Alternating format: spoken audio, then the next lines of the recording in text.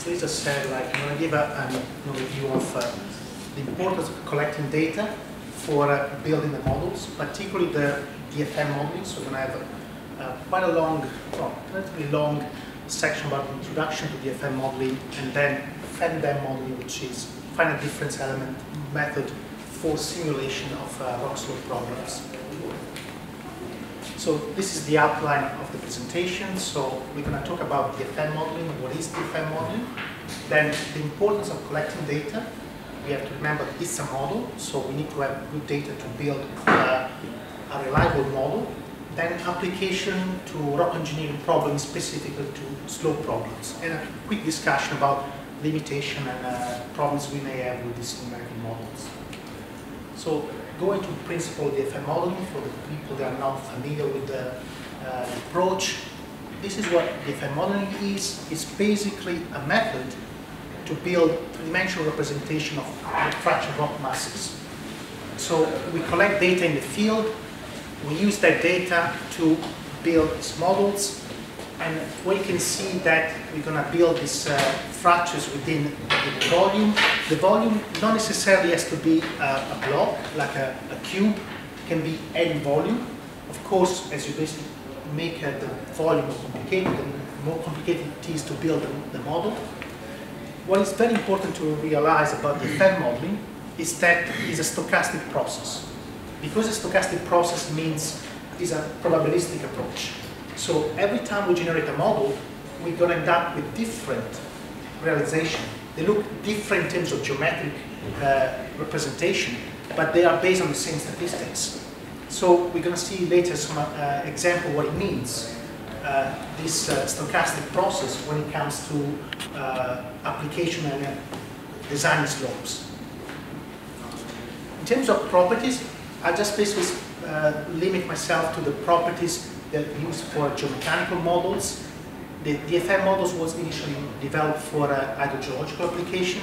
I only refer to the properties that are used strictly for geomechanical application, like fracture orientation, fracture size, basically the length of the fractures, fracture intensity, how many fractures do we use to populate the volume. And then there are other properties like fracture terminations and fracture spatial model that are very important to basically relate the fractures to each other. And you can see here that what we have when we look at the parameters, those parameters are not included as a deterministic value, but are used based on statistical distribution. We have to specify what is this distribution, what are the parameters of this distribution, the mean, the average. But we're going to have a distribution, we're going to sample for that distribution when we run the Monte Carlo simulation to generate the model. So if we look at now in details to those data that we need, let's start with fracture orientation. So what we have fracture orientation, we collect the data, we have a stereotype, basically a population of poles that represents our planes, bedding feature, joint feature, folds, shear zones, and we basically use all this data on a stereotype. What we try to do with the DFN model, we try to use as many of this data as possible. We don't want to basically leave data out of the model. If you use the standard basically method, like a DIPS type of approach with windows, what we end up with is like selected regions. We only get the mean, maybe that region, and we just exclude any other data outside those regions. But those regions basically gives you like the variability of the model. So we try to use as many data as possible in the DFN model. So we have maybe different type of distribution, like Fisher distribution, bivariate distribution, Bingham distribution, or we can use also this bootstrapping distribution, which is not a true statistical distribution. It's just a method to sample the stereonet in the model.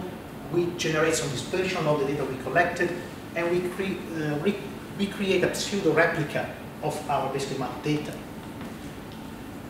And especially when we use bootstrapping, but any type of distribution, we have to remember that orientation data is biased. So it depends on the orientation of the borehole that we use to collect the data, or the direction of the sampling plane that we use to collect the data. So we always have to basically correct those data to make sure that we account for orientation bias. When it comes to intensity, we have different measures that we can use. We talk about, again, the number of fractures that we want to use to populate the region. So what we have typically that we can use is number of fractures per unit length. If you use a scan line or a borehole, we can use total length of fractures per unit area if we look at the surface outcrop. Or ideally, we would like to use area of fractures per unit volume. The reason why we would like to use this so-called P32 is because the P10, number of fractures per unit length, or P21, length of fractures per unit area, those are, again, directionally dependent. Depends on the orientation of the boreholes, whether you have many or fewer fractures. Same for the P21, it depends on the orientation of the plane, whether you intersect more or fewer basically fractures. So you want to stay in an intensity value which is orientational independent. Then also you're going to have other type of measurements like density measurement or porosity measurement that we don't really use for geomechanical applications. These are, again, depends on, it's more difficult to really collect in the field. When it comes to build the model, okay, we have the rotation and we can get that values relatively easily. Intensity, again, we can basically map the P10, map the P21, and relate it back to the P32. It's a simple linear correlation. And we can use simulated sampling to get the P32. The most critical parameter for any DFN modeling is the length. The reason why it's critical and why it's difficult to measure is because, first of all, what we measure is two-dimensional information on a plane, on the wall of a drift in a mine or a surface outcrop. And those basically lines correspond to the intersection of three-dimensional fractures with that specific plane. So what we see is just an intersection, it's a core to a disk if we assume the fractures are basically circular. So it's difficult basically to relate the fracture length to the actual fracture radius that generated that fracture length. And also, most of the time, we actually don't have access to fracture length data because during pre-feasibility study, basically at the beginning of a project, we don't have access to surface outcrops. Particularly, we only have borehole data, so we don't have length data whatsoever. So that's actually another problem we may have to face when we generate these models. But assuming that we have access to field data for length, then we can basically process this intersection, these lines, and derive the fracture radius distribution. And there are different methods to do that. You can have analytical methods, Zhang-Einstein method, based on the Mulder approach, that accounts for truncation bias and sensory bias. So when we have basically fractures exposed in an outcrop, we cannot map the full length of those fractures because maybe they terminate in bulk or because maybe they extend outside what we call the window that we use for mapping. We can use analytical simulated sampling, where basically we generate the model based on some assumption we've done for orientation and intensity. We estimate the length, we generate the model, we check whether what we obtain in the model matches what we map in the field, and we keep basically iterating until we have a good fit with the data we collect in the field. If we have access to bigger structures like major faults or intermediate features, we can maybe do a scaling approach where we characterize the length at a large scale, intermediate scale, and we basically relate back to the one at the minor scale, like maybe bench scale, like 20-meter scale. We use, for example, this approach where we analyze data for one of the largest open pit mines in the world, Chuquicamata. That mine, just to give you some dimension, is 3 kilometers wide in one direction, 2 kilometers wide in another direction, 1 kilometer deep. So it's a big hole in the ground. So you have access to pretty large features that you can use to extrapolate the data for the smaller feature. One value that, again, we don't map many times just because we don't have actually access to surface outcrops is the so-called terminations. Terminations are very important because they give us an idea of the connectivity of the fracture network. This is, for example, is what we call a T-type connectivity. So we have one feature, like a minor feature, ending on a major feature, like maybe in the case of a stratigraphic unit, you have bedding planes and cross joints. We have maybe X types termination, where basically one joint crosses each other. So we can use this data, whether as an input, the T type can be actually an input in the model, very important to basically determine the connectivity of the model and the overall fragmentation, natural fragmentation of the rock mass. The X type connection termination could be very important for validation of the model.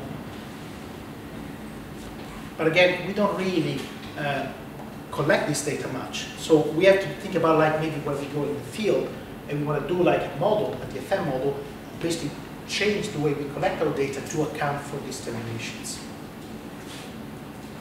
So eventually we have all the data we need to build the model.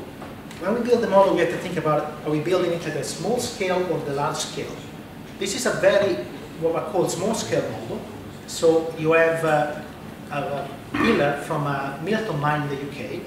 We mapped two faces of the pillar. So we have basically, we avoid the directional dependence of the data. We have orientation data, intensity, and length. We generate this model, and what we have is then a model that we can basically sample to get maybe two-dimensional planes to run in the geomechanical model, or three-dimensional model to run in a three-dimensional geomechanical model. This model would only apply to that particular pillar or for pillars, let's say, around that pillar that we mapped. It should not be used to extrapolate data for maybe 500 meters away, because it's just a local model. This actually, instead, is a model that we built for a mine in Australia. It's a block cave mine.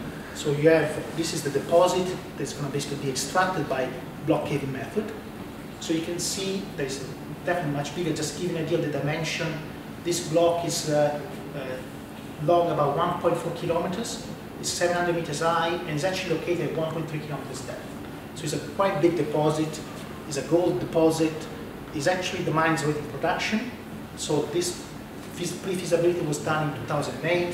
The mine is already in production. So what they do, basically, they undercut the deposit and they extract the ore by block caving method. In this case, to build this model, we have basically used lots and lots of boreholes. So you see, these are just some of the boreholes. The boreholes give information about the orientation and intensity. Using a geostatistical approach, we can basically interpolate the data between the different boreholes, and we come up with areas of lower intensity, high intensity. So very fractured rock mass, polyfractured rock mass. So very massive and very blocky. For blocky mines, we want to have something which is very blocky. So here, we're probably going to have no problems in advancing the cave. Here, eventually, as the cave progresses, actually the rock is going to fragment later on. So again, it should not be much of a problem. But in this case, you can see that we have something at the kilometer scale, so we have to include also, in that case, major features. Eventually, once you build the model, you should always validate your model. So to validate your model, you're going to look at the orientation that you mapped, you do a comparison with what you mapped. You look at the intensity that you mapped, and you compare with what basically the model tells you in terms of intensity. As I said before, the data that is most difficult to validate is the fracture size, just because sometimes we actually don't have access to fracture size. And later on in the presentation, we're going to discuss the limitation of this basically lack of data when it comes to the uncertainty that is built into the model. So let's now step back, actually the data collection. So we talk about the problem of how we get the data for these models. In terms of rock mechanics, in terms of how we collect the data, we typically use guidelines like the one provided by International Society of Rock Mechanics. You can see the date, 1921, certainly old guidelines. Probably need some upgrade just to account for the new methodologies, the new methods that we use in characterizing the strength or the fabric of the rock mass. But just looking back at these guidelines, what it tells you is that we have three main methods for mapping. One is the spot mapping, so collect data based on a very subjective approach. This fracture, but not this one, but not this one. Just based on engineering judgment, very subjective method. Or you can have a more objective sampling, like scanline mapping or window mapping. Again, we map everything that may be intersect a given scanline, or we map everything that is within a certain area. You have some assumption to make in terms of truncation. or basically what is the maximum, the minimum length that we're going to map. Again, that could be subjective, but the overall method is objective because we will map anything that would either intersect the scan line or be contained in the window. But when we think about mapping, and let's say we go in the field, this is actually Chuquicamata mine in Chile. This is from a paper from Flores and Krasulovic. This is one of the walls of Chuquicamata mine.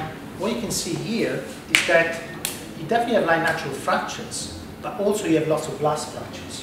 So the question is, as an engineer, we go there in the field, we are asked to map these features. We need to differentiate whether we're dealing with natural fractures, blast fractures, or stress-induced fractures. The model should only have natural fractures. The model represents the DFN model of the virgin rock mass. We should not include blast fractures or damage because that should be generated later maybe in the geomechanical model. It should not be included in the DFN model. They would only represent the virgin rock mass. One other thing to consider is that we build a model. The model is going to have an application, particularly for maybe stability problems. So when we look at the mapping at a rock face, like this is from the Canadian Rockies, close to Jasper, in the province of Alberta, clearly we have a toppling problem. So if we have to map this feature, we should know that, okay, we know we want data on the joints that actually dip into the slope. If we have a scan line, basically in this direction, we basically miss actually the joint set that actually creates the problems. So we should always ask ourselves, what could be the likely failure mechanism? Because we want to make sure that we don't miss that fracture set that actually causing that failure mechanism. And again, then you have as I said before, different scale for mapping. You can maybe map at a small scale. This is a road cut of the highway that basically goes from Anchorage to Whittier in Alaska. This is a Begin Canyon mine before the failure. This is taken in 2008. There was a massive failure a couple of years ago where a large portion of this slope basically fell and basically filled the pit. But just to give you an idea, like here you have maybe just one lithology, no major structures, just mostly like joint sets at the 20-meter scale.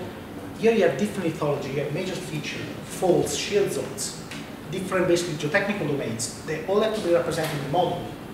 And you have basically look also the relationship between those geotechnical domains. So I would say relatively easy to build this model, way more complicated to build this model. And in this case, definitely going to need to include predefined features that correspond to the faults, and they have to be located in the right position. We cannot just simulate those stochastically. That's what I call about hybrid models. Hybrid model, DFN models, is when you have stochastic features and deterministic features in the same model. This is very important, especially when you know that you may have some instability which are localized. When it comes to mapping on the ground, the difficulty may be just the fact that the dimensions are much smaller, the drift they are not very high. This is a Middleton mine in the UK, this is a Rumen pillar mine in limestone. These pillars are 7 meters high. In places they're actually mined by double benching to 14 meters high. But again, you're going to be limited in terms of dimension of the feature you're going to see. You're not going to see anything basically above, let's say, 8 meters in these photographs, because you're going to have the roof of the mine and the floor of the mine that basically stops you from seeing basically features extended above or below. You may have problems with lighting. You're not going to see much in the dark, especially if you don't have like powerful floodlights. So there's some limitations. They're just due to the fact that it's just constrained, just physical constraints when it comes to mapping on the ground. What we can do now is that we can actually overcome some of those limitations, particularly in surface mining, using remote sensing techniques. We can use LiDAR, we can use photogrammetry to collect data from a safe distance. In an open pit mine, typically we are not allowed to actually approach the face.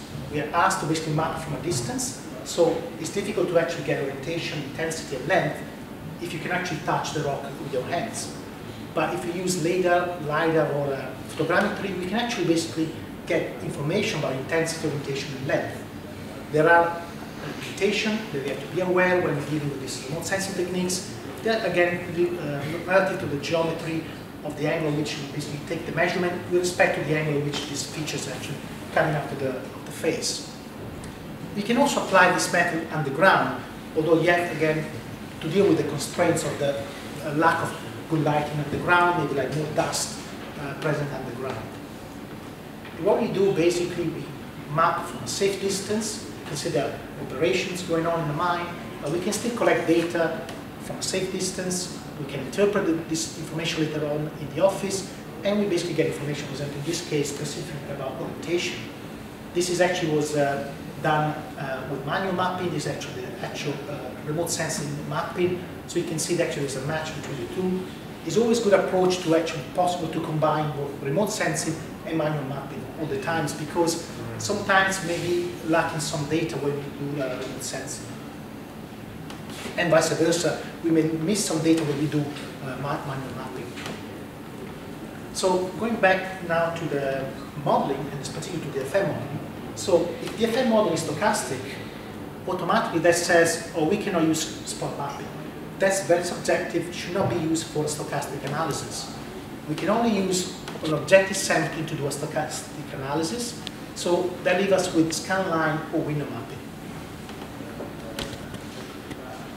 The other thing you have to consider when you measure data for the modeling, particularly in this case the DFN model, is that we're not going to map everything. We're going to map maybe every features above 1 meter, and again there's some constraints in terms of maximum length due to maybe to the physical geometry of the problem, or the fact that we don't see anything above a certain distance. So we map everything, for example, let's say we can just slide between 20 and 30 meters. That's the data you mapped, that's the intensity that you mapped. If you go back in the office, you do the model, and you forget about this constraint, these truncations, and you basically spread your intensity over an unlimited range, what happens is that your model is going to underestimate the intensity. So we always have to be aware of any basically constraint that we have imposed in the mapping, and that has to be recreated in the model. In terms of just general basically knowledge of data, so that's what we want to basically end up with, is like these quite sophisticated models, continuum, discontinuum models that have embedded discrete fractal network features. But before that, we have to characterize the rock mass, and before that, we actually have to collect the data. Most of the times, particularly at the beginning of a project, we are here in what we call basically low knowledge or almost like complete ignorance. So we have very limited data we have to work with.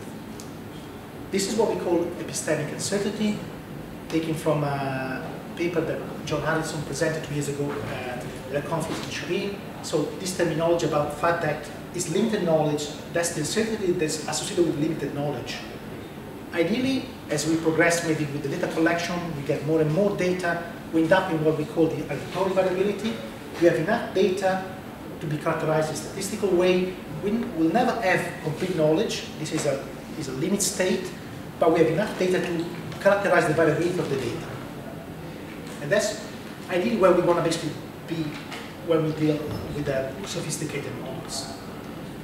One of the things to consider when it comes to data collection and this concept of epistemic uncertainty and aleatory variability is the fact that sometimes we're dealing with, we introduce uncertainty, not because we don't have the data.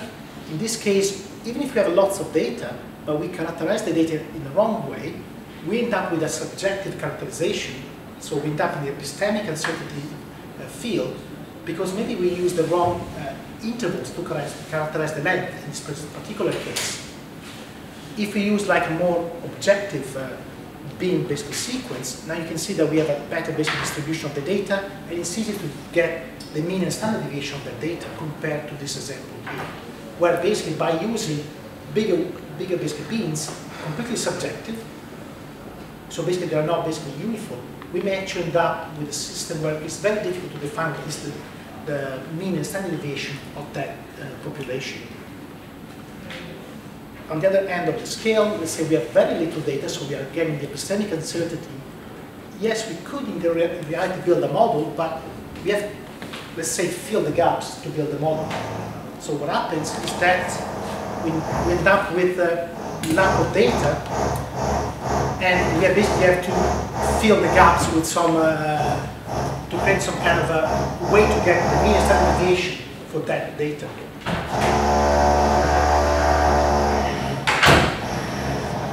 So let's jump on numerical simulation of scale effects with some application for this DFN-FDEM model. So before we actually go into these numerical models, we're dealing with three-dimensional models. So DFN models are 3D as nature, but most of the time we're dealing with three-dimensional geomechanical models. Not because we don't want to do three-dimensional models, but because the dimensional models are quite time-consuming when it comes to running the models. So what we have to do, we have to run two-dimensional model takes section from the DFN model, but we have to be aware of the limitation imposed by the out-of-plane plane strain assumption that we have in 2D models. If you look at this basically section here, they're taken by from this technically these models here. This is the 2D section that would correspond to this two-dimensional model. This is to this section that would correspond to this model. But in reality, this 2D section here was actually taken by that three-dimensional model, but this section here was actually taken by this three-dimensional model here, which is not the one we actually simulating today. So the filtering, the sampling of the fractures from 3D to 2D is very important. We don't want to introduce artifacts in the model by using the wrong section that doesn't basically account for plane strain modeling. So when it comes then to application and FDEM application, FDEM is nothing but an hybrid finite element, discrete element package. So what we have is our basic finite element mesh that is allowed to break upon based on some specific constitutive criteria, more Coulomb, more Rankine failure criterion in this case. So what we simulate is the interaction between joints and new fractures that are generated in the model. So we take the fractures from the DFN model, from the section, that we basically transfer to the FDEM model, and then we run the FDEM model to look at the geomechanical behavior. So in terms of application, let's start again with something simple first, and then we look at the slopes. One thing that we always have to face in rock mechanics is establishing the strength of the material. If we have a model that ideally, which we could use a very, very small mesh, like centimeter mesh, then we don't have to worry much about the properties that we input in the model. It's simply the interlock strength we can measure in the lab, joint properties, again, that we can get from a lab laboratory test. We put everything to the model and we run the model, and we don't worry about the scale effects. But when we start to build very large models, we cannot use very small meshes. Maybe you end up with meshes which are meter scale. Then we have to represent the strength of the rock at the meter scale. So it's very important to characterize the strength of the rock at different scale before we actually run maybe large scale models for slope problems. This is an example of analysis of scale effects for pillars from a mine in the US. So what we've done here, we have a large pillar, 40 meters high, 7 meters wide.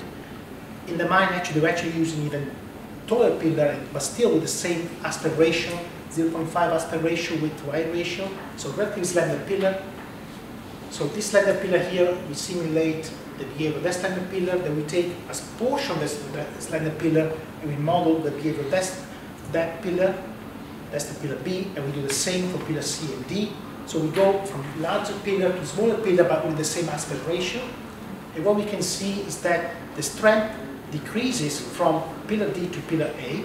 So basically gets weaker and weaker, but eventually kind of approach like a constant strength is equivalent to the represented element volume. So that volume of rock mass will have that overall strength, which is just in this case almost like less than a third of what we get at maybe the intermediate scale, and just actually like less than a sixth of what we get at the laboratory scale. And we can basically correlate the behavior in the field with the behavior we get in the lab. This is an analytical solution proposed by Brown. We can also look at the different behavior in terms of more elastoplastic for a larger field, larger scale, more brittle failure you can get at the smaller scale. So if you use this method, which let's say synthetic rock mass method to characterize the strength of the rock mass, then we use this approach maybe to characterize the strength at the small scale, and we feed the small scale strength in the large scale models. We can do the same there with compressing models. We can do the same if you look at the shear box type of test. So in this case, we shear basically cubes. We look at the behavior of this cube in shear, and we also look at the scale effects for these cubes, and we get basically the same type of behavior. So kind of reduction in strength as we increase the size of the sample, going from 2 meters to 20 meters. And you can validate these models by looking at the, again, look at Brown approach. You can see that the laboratory, the numerical test basically match quite nicely with the analytical solution proposed by Hook and Brown. And actually then we can relate the scale of the model to the GSI, geological strength index, using the analytical solution. So it would also work both for compressible shear type of failure, but also would also work, it's not included here, but also for the tensile region. So also in the tensile field, we also have scale effects that we have to consider. One thing that is very important, and I mentioned initially in the presentation about the stochastic approach of the DFN approach, is that if I take different models generated from the same two-dimensional model, we take different sections.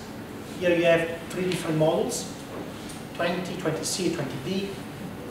They would behave completely different in this case. 20 is the one, model 20 is the one which is the weakest one. 20D is the strongest one. This is an upside down shear box type of arrangement. But just because we have some features aligned preferentially with the line direction of shearing, they will give you a much weaker response compared to 20D, which actually doesn't have these features. So you can see now the importance of running multiple realization, because you want to capture the overall basically mechanical response of the rock mass. Running only one model, maybe in this case 20D, will give you the wrong impression the rock is actually quite strong. So with that in mind, we can jump into the large scale features. So that's what I meant before with synthetic rock mass models. So we run these models at the smaller scale. We can have lots of details, centimeter or even less than centimeter scale, all the features that we map in the field. We look at the strength of these models, and then we use this strength to fill the gaps, per se, in a larger models where you only put major features, like major structures. Instead of using an equivalent continuum approach based on RMR, Q, or GSI, we try to characterize better the strength of the rock using these numerical methods and the field data, and then we use that strength, this SRM strength, in between the largest features. In an ideal world, we actually would like to model this with all the features, but that would take basically days to run, just because we have to use a much smaller mesh. And sometimes it's not even possible, because that would mean running with millions of elements. And those codes cannot basically accept those number of elements. So let's see some application now of this kind of SRM, open pit type of approach. So let's start with something very simple. Technically, in this case, we only have one feature, so we don't actually use more than one feature. We have a large, would be a fault or shear zone behind basically a slope in a quite relatively big open pit mine. It's a 500 meter open pit, or conceptual. And we look at what happens in terms of strength of the rock bridge as we basically make the rock bridge smaller, and also as we change the strength of this rock bridge. So if we have a relatively small rock bridge, just 1 meter, as you excavate that slope, eventually you will basically end up with the model failing the rock bridge. The stress is imposed on the block at the end of the basically taper enough to basically crack the rock, and basically you form a new surface, and that block will basically fail. For a 5 meter rock bridge, again, it will actually fail later on because it needs a little bit more stresses, but eventually will fail anyway because the rock bridge is not enough to sustain the driving forces that mobilize along that very large persistent feature. If you look at a 20 meter rock bridge, you still damage, you see damage, but that damage doesn't generate a persistent basically failure plane, so the block is potentially unstable, but it's not released from the slope. If you go into basically a more complex situation. Now we're dealing with an 800-meter open pit, so the same size of a Bingham Canyon mine a few years ago, but this is actually not a Bingham Canyon, it's a totally conceptual model, but it's almost the same scale. And here we've done a simulation using different joint sets, so we have different orientation. In this case, we have two sets at 80 degrees dipping, one into the slope, one outside the slope, and a 10 degrees shallow feature. In the other basically models, we run the same basically 80 degrees dipping into the slope joint. We have one which is like a little bit less at 60 degrees into the slope, but we increase the size, the dip of the joint set coming out of the slope from 10 to 30 degrees. You already can see the difference in terms of failure mechanism, in terms of deformation. The model with the 10 degrees basically dipping joints shows some deformation, less than 20 centimeters.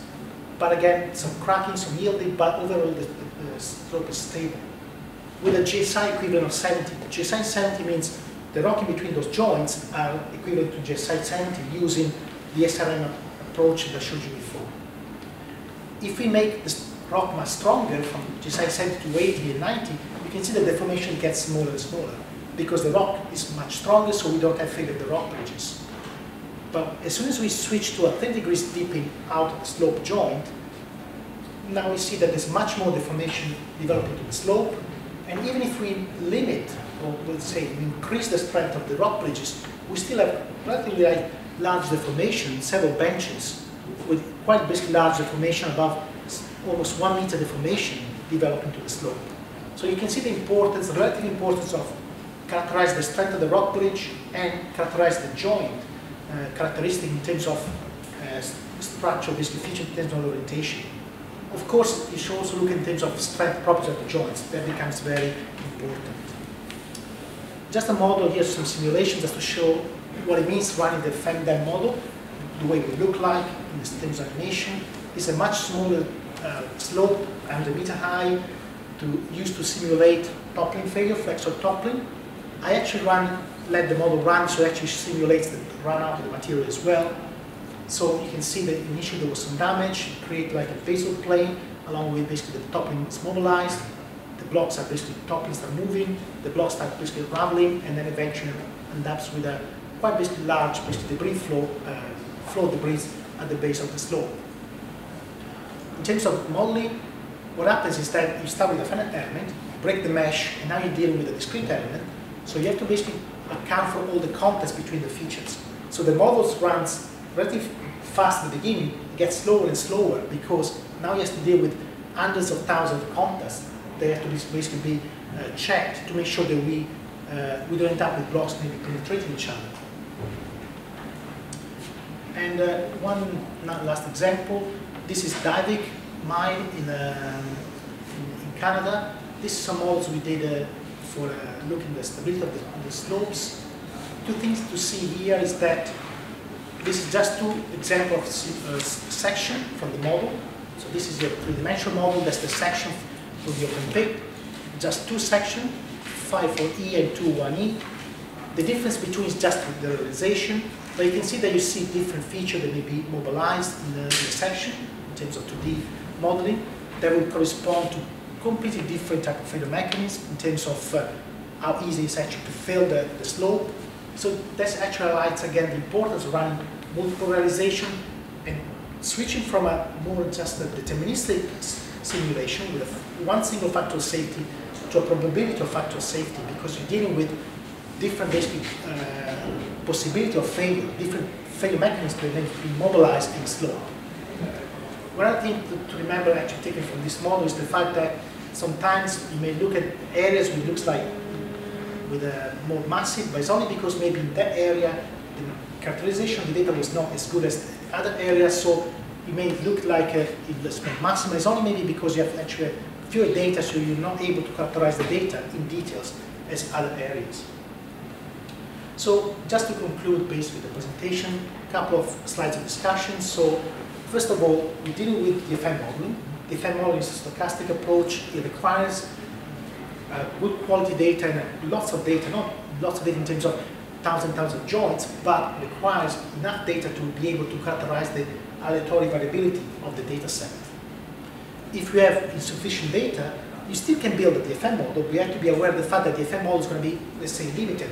It's going to be subjective, so you're going to have more uncertainty associated to it, especially if you use it applied to a geomechanical model.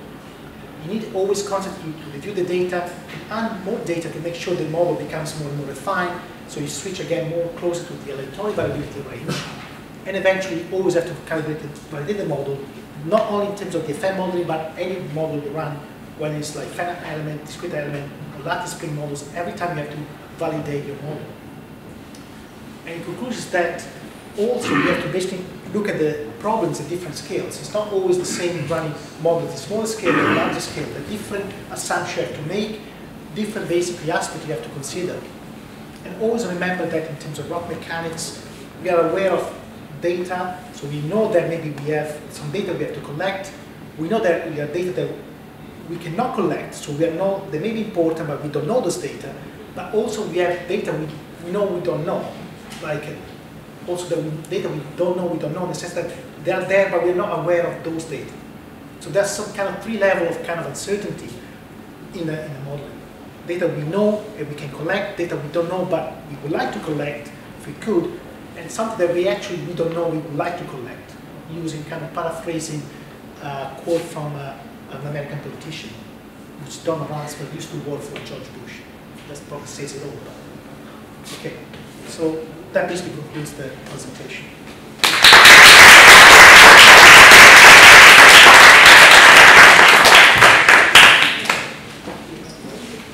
And if you have questions, actually, you can ask in Italian as well. Okay. Thank you, Davide, for this very interesting presentation. So we also are ready for questions.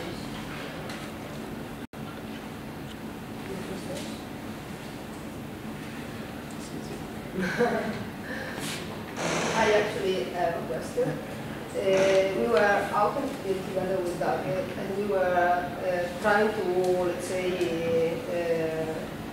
understand which type also of surveys it would be better to prepare in order to build also a DFN. And actually, as you were mentioning, it's not so straightforward. So do you think that it's anyhow worthy to go back in the field and start with very simple geomechanical surveys, or it's better to start with something more, let's say, complex like remote sensing and so on? I mean, for the DFN model, you don't really need something more complex. It's just you need to know what data to collect. The fact that standard guidelines don't include those data sets. Like termination, length is taken in a very, as you say, very subjective way sometimes. As long as you map the data, knowing how data is going to be used in the model, then you're going to be okay. So whether you use remote sensing or you do manual, you should be aware of what data you need for the DFN model and how the data is going to be interpreted.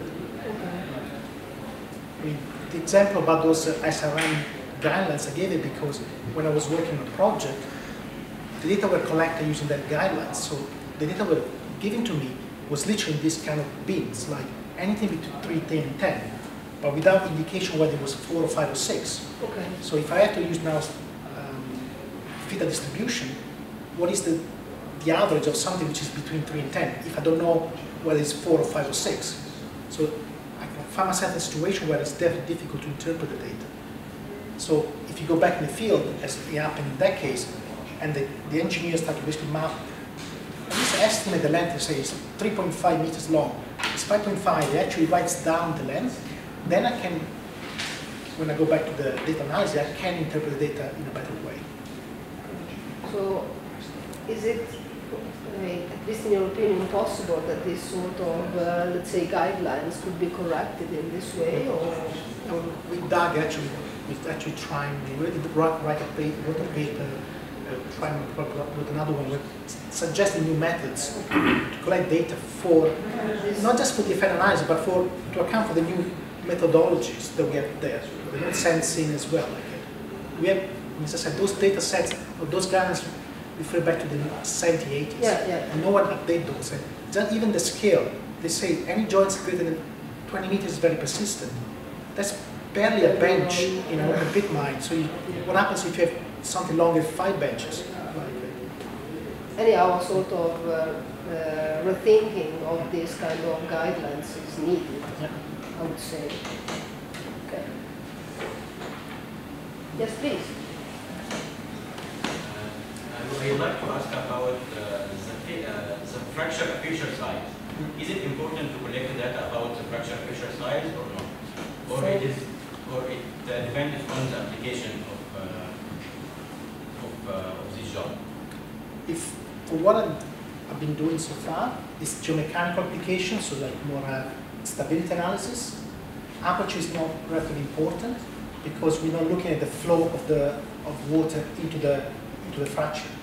If you start looking like a more hydrogeological problem, then you need to have information about the aperture.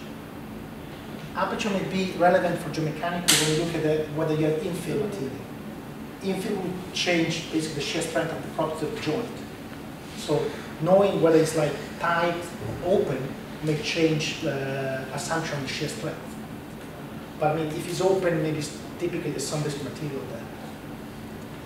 It maybe look open, especially in a blast damage area.